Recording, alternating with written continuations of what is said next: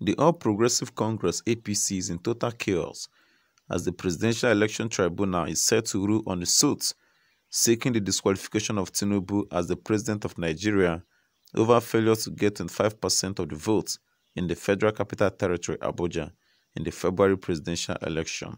According to Section 134 of the Constitution, it states that a candidate for an election to the office of the President shall be deemed to have been duly elected where there be more than two candidates for the election. A, he has the highest number of votes cast at the election, and B, he has not less than a quarter of the votes cast at the election, each of at least 2/3 of all the states in the Federation and the Federal Capital Territory, Abuja. President Tinubu, while responding to this, has begged the tribunal not to disqualify him, warning that any move to disqualify him on account of 25% of votes in the FCT will lead to anarchy and chaos. He secured only 19% of votes cast in the FCT, while P2B secured about 59% of the votes. Checking out the reactions of Twitter users, a user by the ID Nefertiti tweeted and said, 25% in FCT is not P2B's only prayer. Tinubu has perjury, certificate forgery, drug trafficking, and money laundering cases as well. The law is the law.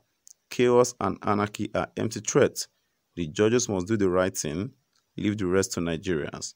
Another user by the ID Omotayo Williams tweeted and said, Tinubu will be served by the tribunal. The level of celebration the nation will witness will be more than how Nigerians celebrated the death of Abacha. The celebrations for himself will significantly support the celebration for his victory. Then you will see Tinubu was the last. Ever since Tinubu emerged as the president, the seat has been a very hot seat for him. His declaration by INEC as the president was accompanied by heavy resistance from a large majority of the population, mostly from the youth, over high-level voter malpractice by the APC. The result was challenged by his primary opponent, Atiku Abubakar of the PDP, and P2B of the Labour Party, seeking to nullify his victory on the ground of drug trafficking offense committed in the United States, double nomination of Shettima as his vice presidential candidate, widespread voter malpractice, inability to secure 25% of votes in the FCT, and some other grounds. What will be the outcome now lies on the judges. Inasmuch as the youth are very much optimistic about the judgment, it's a well-known fact that in this country, we don't have independence of the judiciary. The judiciary is always directly or indirectly influenced by the government. Will they have the guts to do the needful? This question will actually be answered by the judgment they will give.